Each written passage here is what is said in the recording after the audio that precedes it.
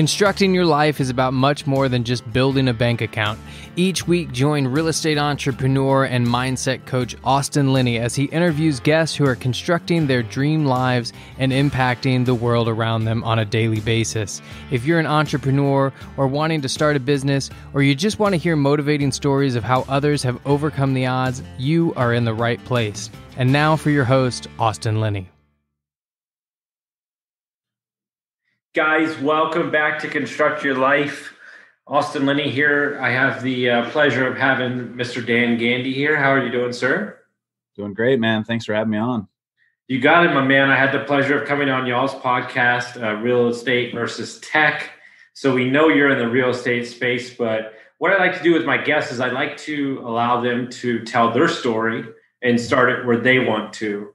And then we can kind of go from there. So I'll let you kind of take off from there. Yeah, man. Thanks you. Really glad to be on here. Been looking forward to it. So yeah, I grew up in the Midwest, in Canton, Ohio. You guys are probably familiar with the Football Hall of Fame. So grew up with summers with celebrities coming into the town and shaking things up. And then once the celebrities leave, it's probably not the best place you want to live for the rest of your life. So great place to grow up, but no offense to anybody back home, my friends, family, and everything. It just wasn't for me. So I graduated college with a degree in advertising, and I was just like, I got to get out of here. So moved out to the West Coast, slept on a couch for, I think, nearly a year in the Silicon Valley, just trying to get my feet into something that I enjoyed. And that led me to working for a famous landscape architect out of Pebble Beach. And then, so I was always around houses and, crazy luxury properties. And then got recruited to work for a construction company and a real estate developer. And we grew that business to $2-4 million in revenue. And then, I was just like, I gotta kind of either branch out on my own or, I had that entrepreneur drive, so I didn't know what to do with myself. So I actually switched over to working for Brett Jennings, Real Estate Experts in Los Gatos. And he was just a top producer, man. I learned a lot from him in a very short period of time. And I know I wanted to get into real estate, but I still wasn't sure. I was a technician in the business or a manager in the business and not my own business. But fast forward, 5-10 years later, I'm a licensed broker. I'm a real estate investor. I also work with Liftoff Agent, technology company. I'm the VP of growth. Help a lot of agents turn on marketing, get them into the digital age, do a lot of positioning.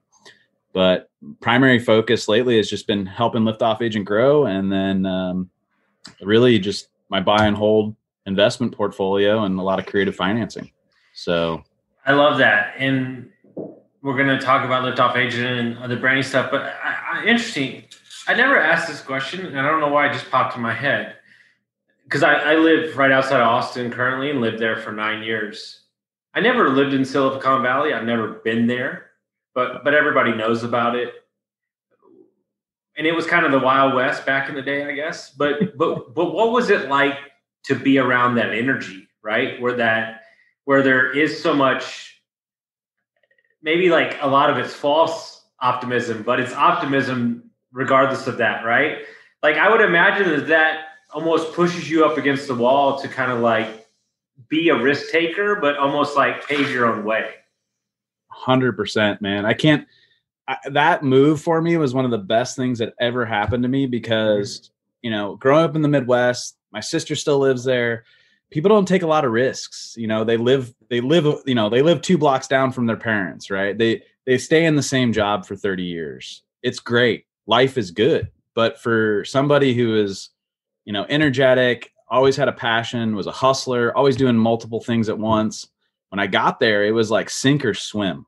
And I didn't have a degree in engineering or computer science or whatever. So I watched from 2000, I got there in 2010, from 2010 to 2014, I saw more wealth building happening than anywhere else, I would say, in the world. Mm-hmm. The real estate market had nearly doubled.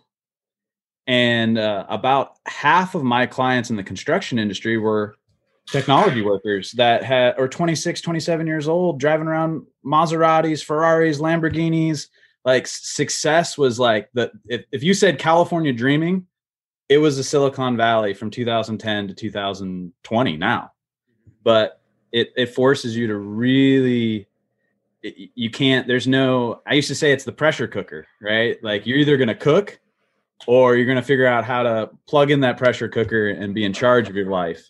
And that was a big, turning point for me. And now I relocated to Eugene, Oregon, but yeah, man, you're at a different season in your life, and same with me. But something, guys, I'm going to give you the greatest hack. If you're a young real estate agent or business person, I want you to find the 2 most expensive hotels in the city you live in and do business only from there in the afternoon.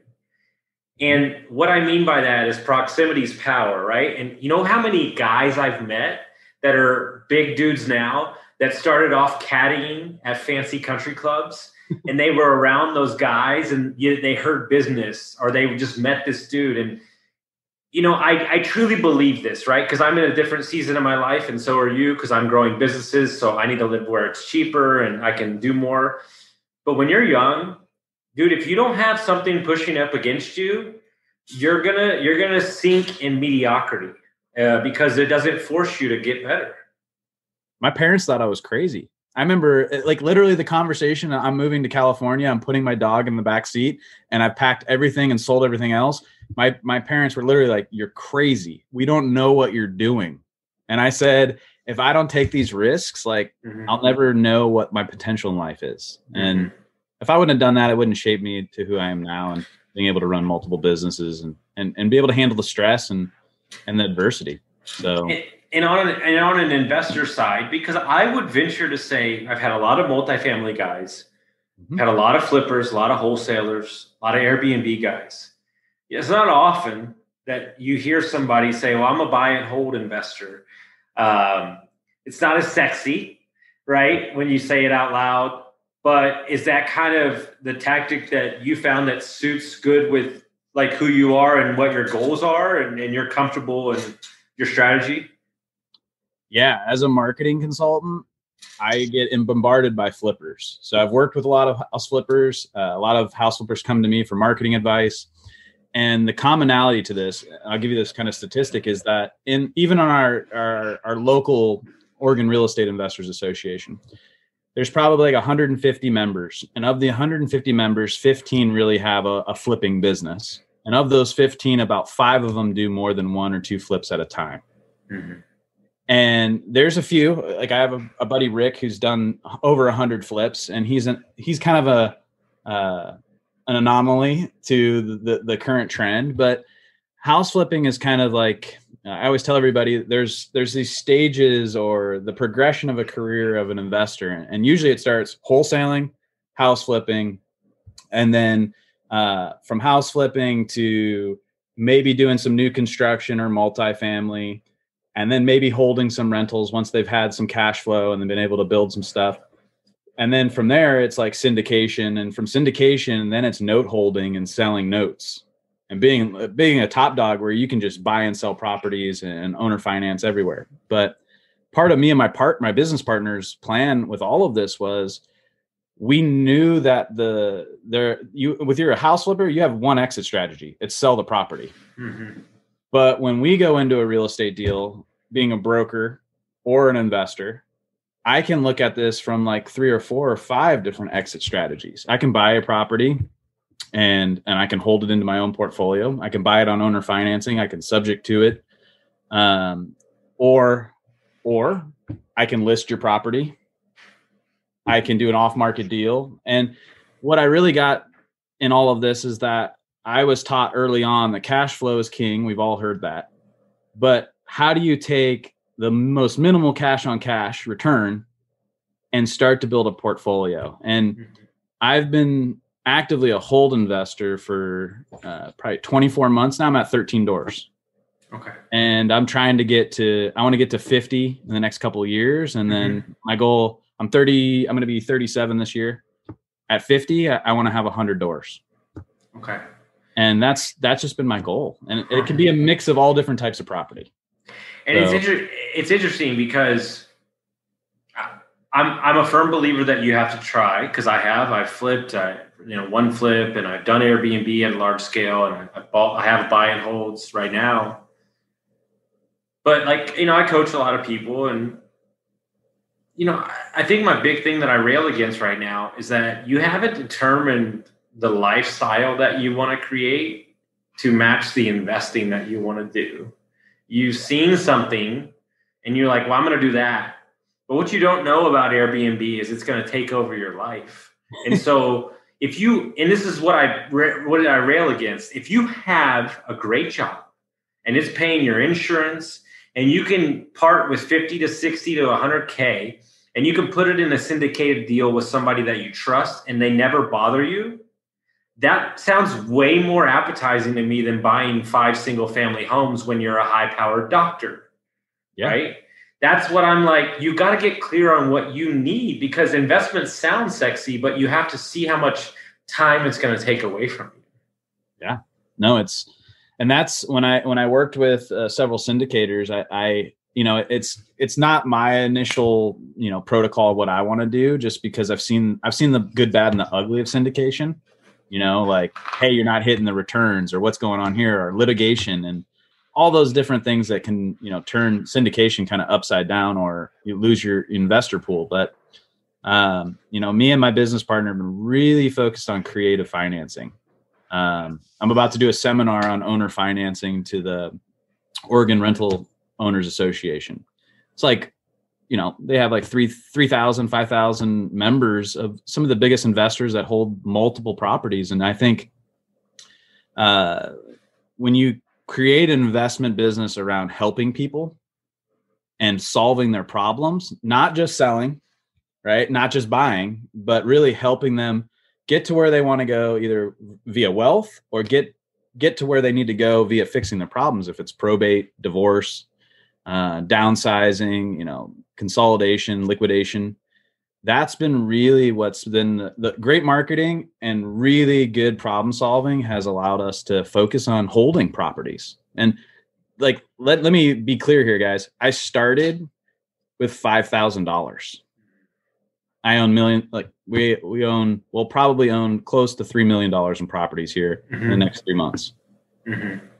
So when people say like, you can't do it, or it's, you got to go flip houses to make sure you can, cash flow and all this different, like, no, it's really tough. Of all the people, you're going to love this. So there's a girl in my area. She's an agent, a wholesaler, a bunch of different things.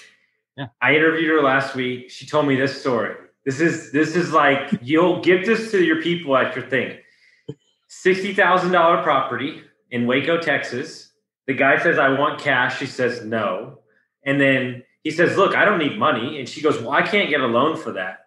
So do you want to owner finances me? He says, sounds great. So the owner finances it to her for $5,000 down, $60,000. She cleans the property out, sells it to another investor, $90,000, $10K down on a wraparound note. And then she got a loan transaction person to handle the payments between the wraparound note and the owner. And she's paying the $25 a month. So she made $5,000 on the deal, and then she's cash flowing $400 a month, and she doesn't control anything in the property. It's amazing.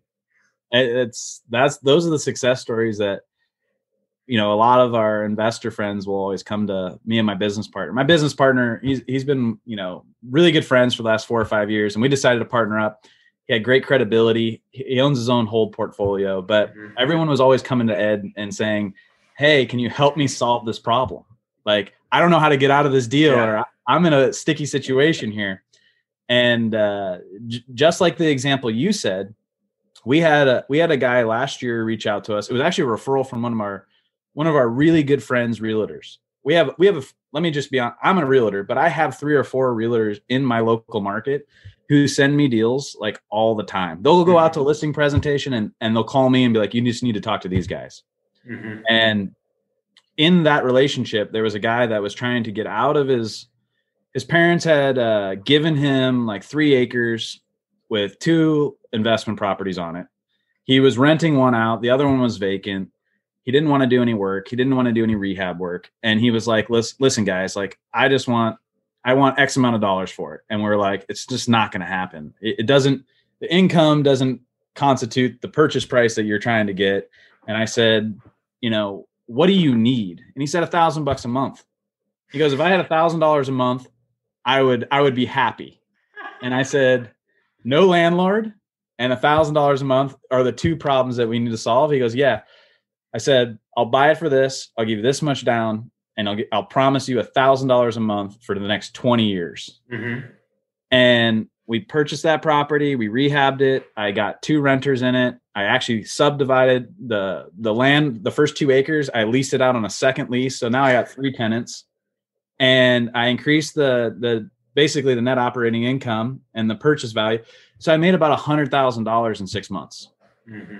And those types of deals, like most investors would have gone out there and been like, what do you want for it? And they're like, I want this. And they would be like, I can't give it to you. And they would got back in their car and drove away. I have a good friend that a mentor that has like 5 different businesses in the real estate business. He's a broker. He's a wholesaler, flipper, all the things. Yep. And he says the default is you're the agent. He says you walk in as an investor and you explore every option. And then you say, if you have a price I can't buy, well, then I can list it for you. And he says he can't tell you how many deals he's got because if you walk in as an agent first only, right, then you've cut yourself off to the possibilities that are available, and you left a lot of money on the table because you're trying to take the easy road out. And that's really what I learned from, working with one of the top brokers in California. Was he was doing development, he was doing some flips, and he always said, like, you're here to solve their problem. And having that license and being able to purchase it or be able to do an off-market deal or do something creative, when you have all of those tools in your tool belt, now that lead's not leaving anywhere. Like you're creating that value and you're going to be able to help them. And that's really why I focused on really studying creative financing, studying the marketing side of real estate, because this business is like 95% lead generation and 5% real estate. Mm-hmm. And because ultimately, right, on a bigger scale, if you're looking at it from a mindset, meaning global market, in essence, the market dictates how quick the house is going to sell, right? Yes, don't get me wrong. You can do great photos and great staging, and you can be a great agent that knows everybody. But ultimately, that's why I have an issue, because I coach a lot of agents. That's why I have an issue right now that everybody's puffing out their chest. Like 100%. I could get a goat out from our farm and sell some real estate right now. There's 26 offers on a house. Yeah. But that being said, I do think that I have a friend in Austin. He's going to do 52 transactions this year. And you know how much money he spent on marketing? 0. Because of his, who he is, it's all referrals. So once you get the referral machine going, it really is how quick your property moves is dictated on the market. And I don't think that's what people pay attention to enough. I was talking to Ricky Caruth, big real estate coach, a couple of weeks back. And I was telling him on the phone, I said, getting to that referral base where you don't have to prospect anymore, your marketing costs can be, downsized, let's call it on that end. I said, that's great. But as a real estate agent, when are you really going to retire? And if you run your business off of referral, I hear it all the time in the technology sector when we sell websites and funnels and all that type of stuff from the marketing side. I hear agents say, I work off referral only. I don't need a website. Like, I have a big database. It's cool. Everything's great. I say, when are you going to retire? It's the first question I always ask. And they're like, well, what do you mean? I said, you're not creating a business that allows passive lead gen. Yep. So that you can essentially refer them all out to your buyer's agents or your referral partners. And you can sit on the golf course and just pick up your phone and connect the dots and make 25% on their commission. To be a rainmaker in your business is not bragging about how much money you don't spend on marketing. It's really talking about how much time and freedom you have, because you're not tied to that database. You're not tied to those referrals. You can run your business. And that's what I really learned from Lars Hedenberg at B School in North Carolina, one of the top agents. He taught, how do you run your business and be there 1 or 2 days a week? Because if you're not, you're going to work 7 days a week and you're going to make all this money, but your wife's going to hate you. Your kids are never going to see you, and you're never going to go on vacation and enjoy your life. That's next.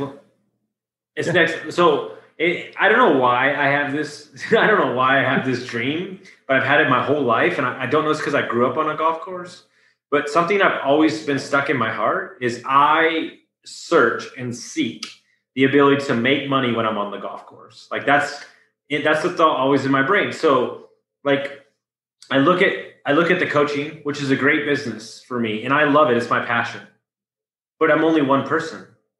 And in order for me to truly make money, even though it might be a good dollar per hour, I still have to be there. And so I am, over the next couple of years, creating products, right? Whether that be online summits or courses or a book or so, whatever, that allow me to make money, as my marketing coach would say, when you're in the air in a plane, right? And I think that's what you're alluding to, correct? Yeah. I mean, I've been actively recruiting a general contractor to kind of take over our flip division for the investments. And really, I didn't want to bounce around between a million contractors or be at the whim of their availability. And I jumped on a call with my general contractor, that really young buck guy, knows his stuff. And he said, hey man, like, do you have a project right now, or should I go out and look for some business? And I was like, if you're going to swing your hammer in your business, you're not running your business. I said, you need to be able to have a project manager and be able to coordinate and play general. This is an army, and you're a general contractor. You're a general in your business. And I get it. You got to run your business and you got to make a paycheck and put food on the table, but you need to work on your business, not work in your business. Dude, I have a friend. I won't give out his name and I won't share his business plan, but I can at least share this. He told me it's okay. He's a big contractor up in NorCal. Okay. He has not swung a hammer in 4 years. He's basically like Uber, and he knows everybody, and he does like 5 to 15 million a year. And he has not left his house. Like, he's all like subs it out because he can get the deals. Because guys, think about it. How many good carpenters and plumbers do you know that are the best, but they can't get business to save their life, or they don't know how to run a business, right? And so if you're the guy that can connect the dots, which is me, I can connect the dots for people and certain things so quickly. You know, you have to understand how to monetize that, and understand that, for me, before COVID hit, we had a 50-room shipping container hotel that we were doing for a client, right? And I got on the phone call with this guy who has like 4 businesses, and he's like, Austin, this sounds great. He said, but you are literally writing your death sentence. He goes, the way this is business out, you're going to be stuck there for the rest of your life. And then you're not going to be able to chase any other opportunities. He said, so if it were me, I would take way less and leverage yourself out of it and see the bigger picture, because the next 3 projects, then you could get a percentage of ownership. And that's what changed my entire life, was to look at it from a bigger scale. Yeah, that's and I think we're all guilty of making that mistake at first, right? Because you want to learn the trade or whatever, master what you're doing. And I think when it comes down to creating the life you want to live, like I have a lot of investor friends and people that, you know, make a lot of money and life's great. They drive a great car. They have a big house. And at the end of the day, they work 7 days a week and they're slaving. Like, and I'm always like, they're always like, Dan, like, you work a lot, but like, you know, how do you do everything you're doing? And I said, because everything I do, I try to make sure that I can either, you know, what's the word? Automate, delegate, eliminate. And if I can't automate it, like, I'm going to figure out some way to delegate it. And if I can't, I'm going to eliminate it, or I'm going to focus on bringing in a profit partner. So let me just touch base on this real quick.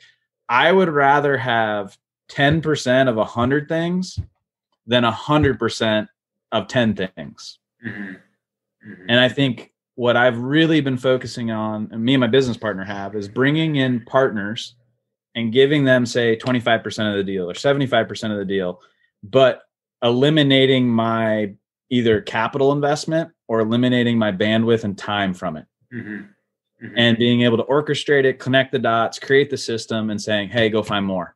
I'll give you more. You can use my tools. You can piggyback anywhere you can. And that stems from the Silicon Valley. Yeah. Because I saw so many small startups, engineers. It's not just the CEO that owns 100%. Like, it's 10 people that all own 10% of the business, and now they're all billionaires. Yeah. Do you like barbecue? I love it. Okay. You ever heard of Aaron Franklin? This is all going to come full circle. So I would say he's on Netflix. I mean, it's probably rated best barbecue in the country. Like, I'm dead serious. Started out with one brisket, now does like 180 a day. Like, right? Like, sells out in a couple hours. But guys, he's a prisoner. He's created a vehicle that forces him to create the brisket, and only him can do that because he's the best. So he's actually created his own walls. And I used to do that. And so every time I look at a business, like, there's certain things that I can do that others can't. I've got 22 years of networking. I can bring in buyers left and right for any build. Well, guess what? You know what I'm not going to do? I'm not going to go search for properties. I just don't care. I'm too busy. I don't want to do it. I'd rather travel. But there's younger dudes that want to and are hungry. And so I'd rather give them 40, 30% of the business and see the bigger picture. But then I just do what I do, and then everybody wins. You just hit the nail on the head. This last year, in the last 90 days, the last 180 days, I started a real estate informant program. I call it the REAP, REIP. Okay. And that was to mentor 4 or 5 really energetic people who want to learn about real estate. They want to take some of my bandwidth and time, but in return, go drive for dollars, go network with people, go look for what we're looking for, and create the database and create the system around finding those properties, getting a picture on it, skip tracing it, finalizing all that contact information, and then plugging it into the marketing system and being able to create that dialogue and the scripts. And really what that's done is I have eventually these 4 or 5 people, maybe 3 of them are going to become employees of the investment business. And I tell them, like, you can go to college for this stuff. I got 2 or 3 of them that are in college for computer engineering. One's a medical sales guy who sells like pacemakers and heart stents. Like, guy makes a lot of money, but their dream and vision is to work in real estate investments. And they said, how can I trade? How can I not pay you? I don't want to sell coaching, and it's nothing against coaching. It's just, it takes time and bandwidth. Yeah. So how can I mentor them with the time that I do have, and then create that REAP program where if they go find that deal, they're a joint venture in that deal. And that's really it's been super successful for us from all different aspects. They brought us a 9-unit apartment complex. You know, I just got 2 more properties yesterday that came in. So what I tell everybody is, be careful how you treat everybody, because you don't know who the next Mark Zuckerberg is going to be. Exactly. And what I'm saying is, I'm seeing it with the young, like, perfect example. I got a guy out of LA, friend of mine, biggest off-market multifamily broker in the country. One of them. Dude's a monster. $60, $130 million deals. He said, I was the guy that was making the phone calls, the cold calls. He goes, so if anybody brings me a deal, I hook them up with 50%. He goes, because they brought the value and then I brought the buyer. And so, you know, that's why, like, I try to tell everybody that I meet, especially the young kids, is like legacy. Like legacy. You've got 60, 50 years of business, and you can sully a name really quickly. And so, you know, I tell everybody, like, be careful when you're trying to squeeze the juice out of this dollar bill, like, that you don't see the bigger picture, and you're gonna turn yourself off to the bigger play. And that's what it's really hard to understand sometimes when you want the money, right? Or more importantly, pardon me, when you use the money to validate your success. Yeah. And this, like, we all know this, like, this business, when I first got in this business, I was like I was sickened about the egos in real estate. Like I was like, man, I don't know if I want to do this. Like everyone's a hot shot. Everyone's doing these seminars and everyone wants to be the rainmaker and, working for some of the top minds in the country and being able to understand that there's ego, but there's also a lot of good people here that want to help people. And like you said, like if you can provide, you lead with value, right? I think that's the number one lesson I want to share with everybody is that people reach out to me and I don't send them an invoice. I try to help them. I'm looking for that referral or I'm looking for that help. But if it doesn't come, it doesn't come. And I think that's what helped me and my business partner really scale our business is that we even had realtors reaching out to us like, hey man, can you help me with my marketing? Or I want to start farming. And they're like in the exact same part of my own city where I'm farming. And I'm like, you know what? If you're going to do this, what do they say? Like you can tell 99 people what to do, but 1% of them are going to do it. Yeah. No, we talked about last night with my buddy who owns a couple businesses. He's a big broker and investor here. Like I've just started doing it because I'm so over it. I've started compiling a list of everything that's free that's available. And anytime somebody complains about there's no, I can't do this, I can't do that, I'm just going to give them the list of all the free things that are available.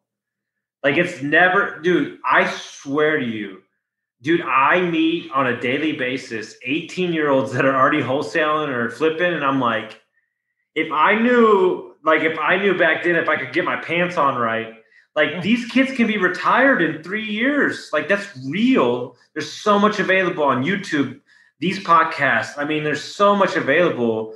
If you're open and you're humble, when you show up with a great attitude, it's all available because the amount of bandwidth that you have available is almost next to none.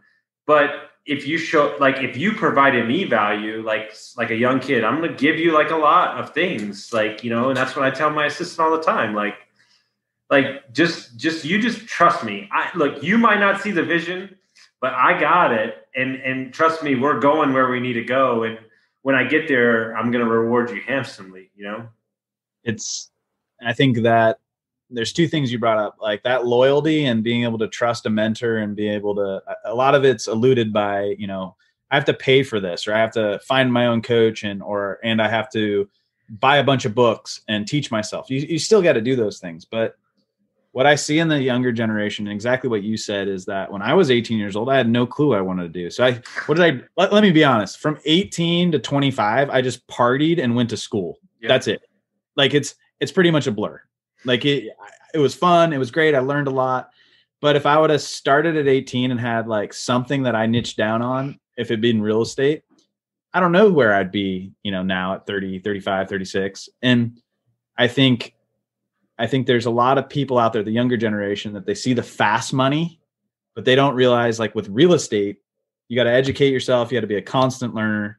And if you can find a really great mentor and provide loyalty to them, help them, you're not going to get rich overnight. But what you will learn from that is that in 3, 4, 5 years, you're going to be way ahead of everybody else that's starting out. And that's hard to digest when you're young, because you want to go from 0 to 120.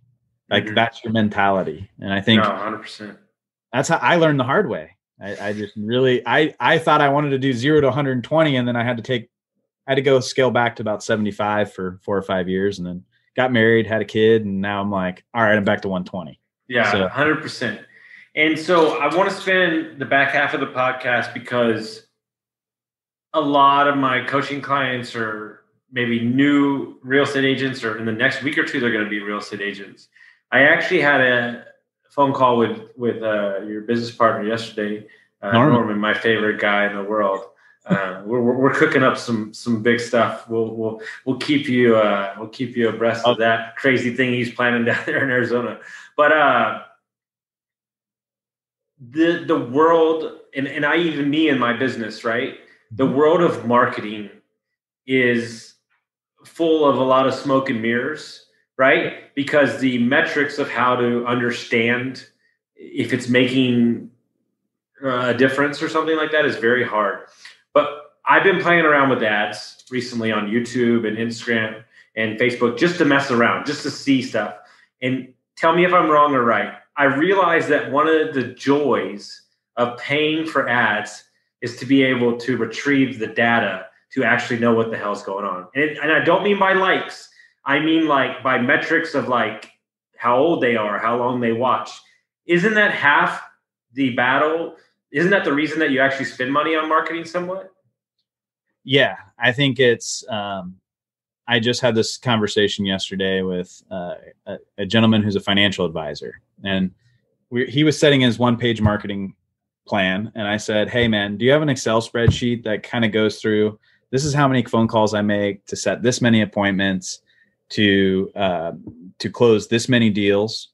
And do you have like, how much direct mail do I send? It costs X amount of dollars. And how many appointments do I get from it? How many appointments are set? How many appointments are met? How many deals are closed? What's that return on investment analysis? And I think in the real estate space, like you just said, is people will throw wet paper towels against the wall and something will start working and they'll just start raking in commission checks.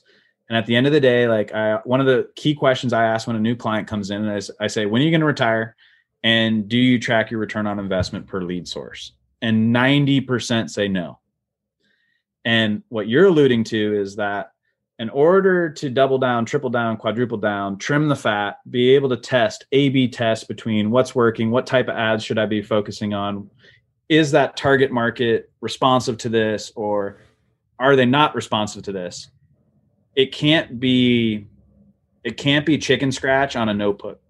It's got to be a very disciplined Excel spreadsheet or Google Sheets that you can extract that data and those metrics, because you're paying for, like you just said, you're paying for not only performance, but you're paying to see what type of result is constituting what type of reward. And I think that's the hardest thing, especially with social media and YouTube. Those are the two things that I always tell real estate agents. This is a long-term play. You're going to put $5, $10, $15, $20,000 into video editing and the time uploading and, creating a script and having a content calendar. And at the end of the day, you might be 1 to 2 to 3 years into this. And I just got off a podcast literally an hour ago with this guy named Daniel J. Hunter. He's in Dallas, Texas. You should have him on your podcast. The guy, please introduce me. I'm all. He's in Texas. We're good. So yeah, I think he's in Frisco. So one of the best cities in Texas. So yes. Yeah. And he was on our podcast this morning, and he said, "Hey man, I'm sacrificing deal conversion and deal volume to double down, triple down on my YouTube." Dude, I have a friend, seriously, I will not say his name. He thinks between the salary from his marketing manager and the money they spent in the last 5 years, he spent $250,000 on YouTube. And they're nowhere they want to be. But I learned this from Traffic Secrets, which I love that book. YouTube is the one channel that for the rest of your life, it will be there. Evergreen marketing. Evergreen marketing, right? I had to ask my buddy who's a high-end marketer what this meant because I didn't understand it. Yeah. And for me, YouTube is the hardest thing. It's the one thing I haven't focused on yet. It's going to be the thing I move into the next year.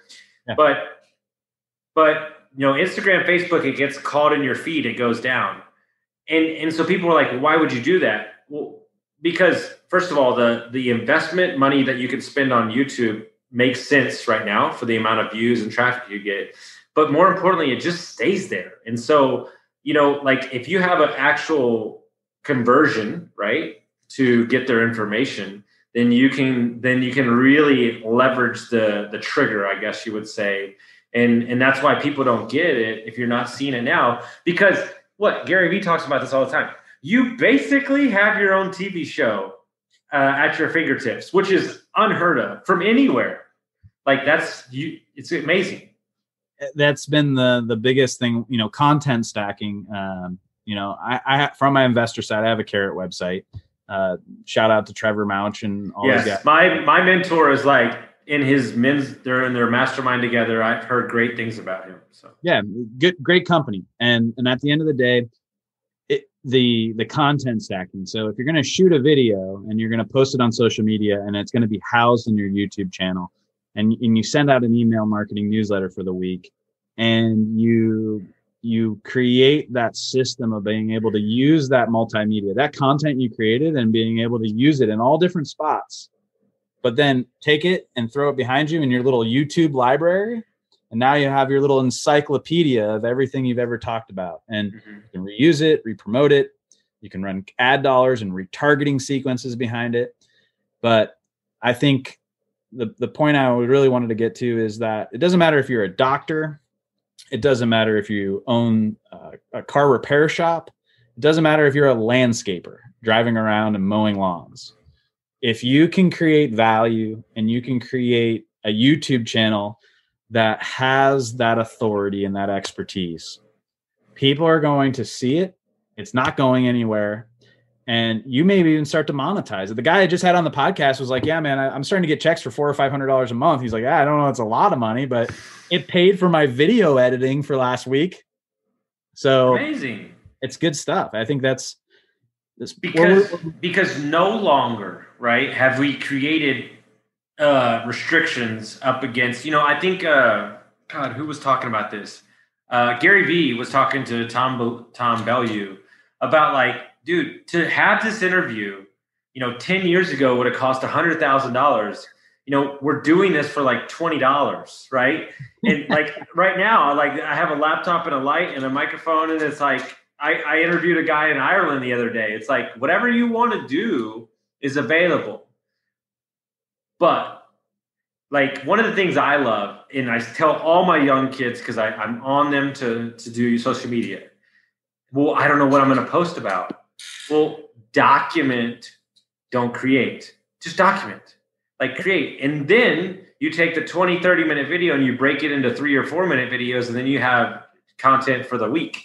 Like it's not as, for me, that was, I don't know if you ever felt this way, but when I started a podcast, I was like, oh my God, I don't even know how I'm going to get guests. And now I have too many. I'm like I had to release 30 episodes this month because I've got too many backlogged, and it's like now people are coming out of the woodwork. And so, those limiting beliefs that you have on, because one of the things I heard last week was if you have one follower, you're an influencer.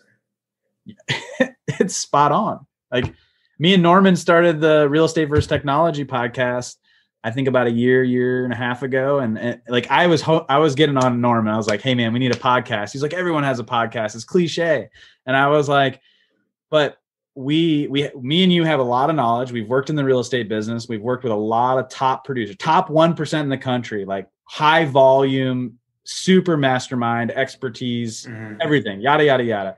It's not something to brag about. We need to be able to share that and get that message out. And, the first few are rough. And I tell that with anybody. It's if you can shoot one video a month, you have 12 a year. If you can do two a month, you have 24 a year. Imagine if you're doing one a week, you got over 50 a year. And that's where the Instagram was Instagram because it was pictures. Now Instagram is video and reels and stories and multimedia. You can't deny that trend. And that's marketing. It's the evolution. Do you know who?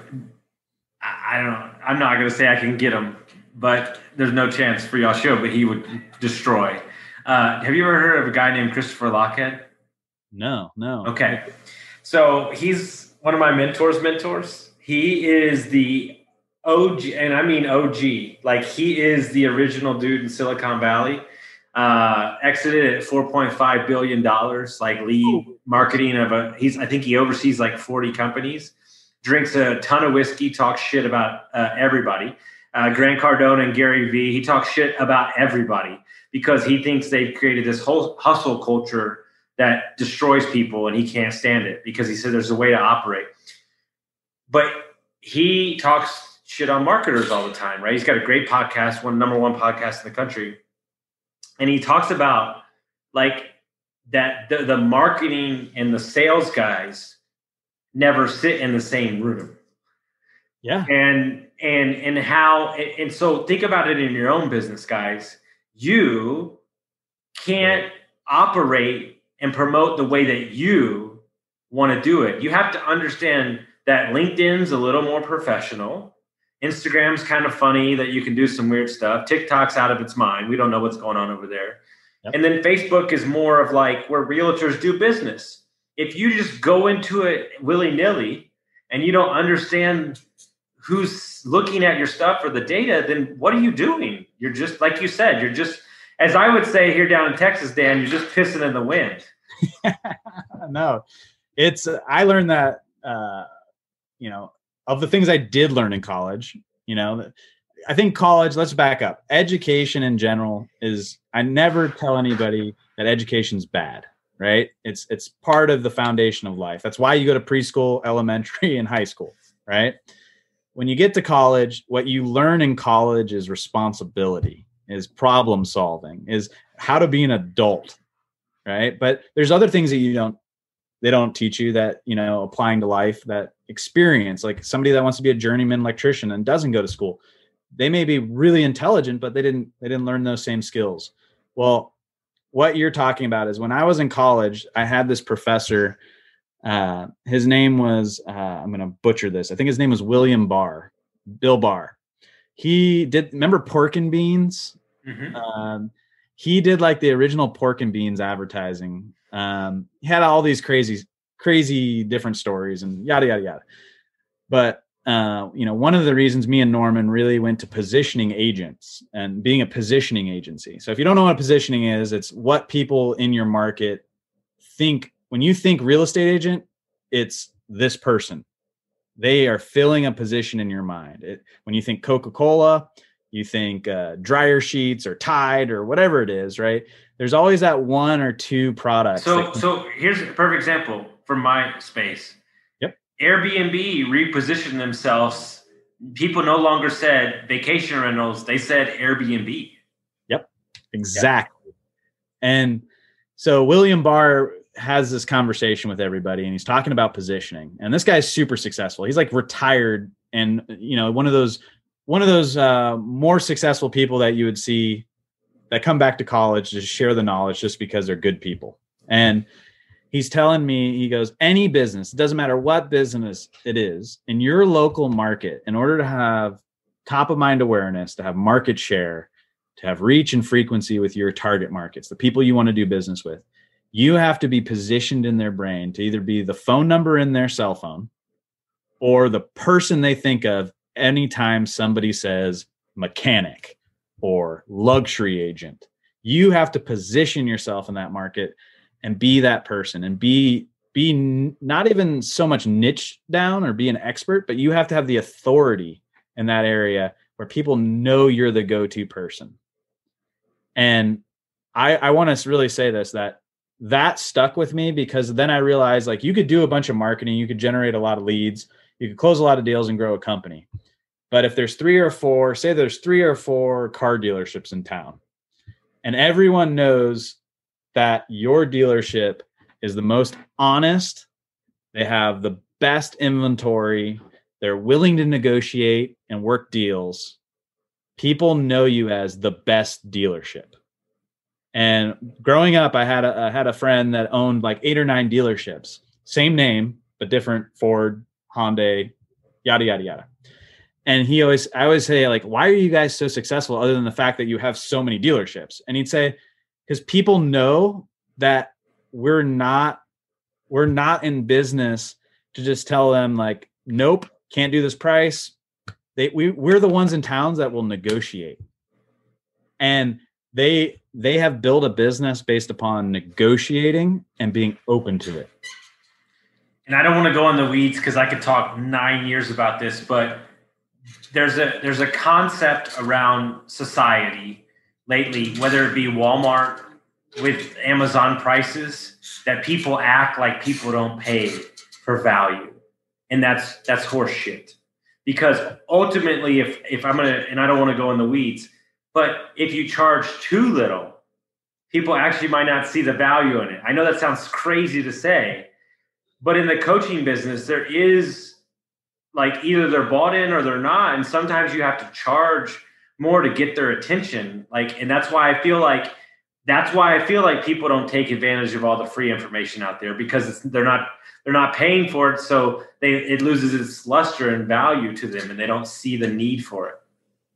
Yeah, we get that in just even in sales. Like, you set an appointment with somebody, you put something on your calendar, you sacrifice other people's time slot, and at the end of the day, they no call, no show. Yeah. Right? They're like, wonder if Austin, I just didn't show up to your podcast, and you're like, what the hell, man? Like, it's 6 weeks booked out, and I'm on, like, I got prepared and I knew who my guest was, and I set up everything, and then now you're not here. Yeah, and it's happened. It happens in every business. Yeah, it's really alarming to me. But then my coach had to explain to me, like, they're just not invested in the idea of it, because they haven't parted with any money. And so, there's a rub there. But I want to respect your time. I know you're super busy. For people to find the podcast and the website and all that stuff, how do they find all that stuff? Yeah, if you go to www.liftoffagent.com, you can go to our resources tab. It has Real Estate versus Technology podcast. You can actually book a podcast, I believe, or send an email there. If you're a real estate broker, real estate investor, title agent, anybody in the space, right? Love to have you on the podcast, as well as if you live in the Eugene, Springfield, or anywhere in Oregon, or you're outside of Oregon, you can hit me up on Instagram. I'm the Oregon relocation expert.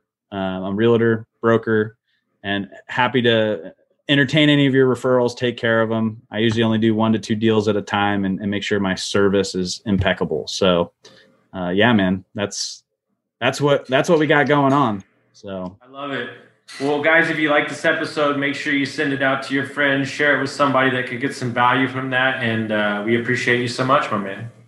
Awesome. Appreciate me having on me. Thank you.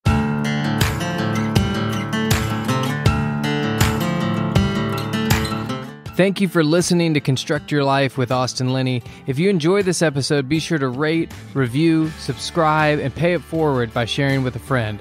Most importantly, take this opportunity to start constructing your life by taking immediate action on what you learned. For show notes, resources, and more information on one-on-one coaching with Austin, visit constructyourlifepodcast.com.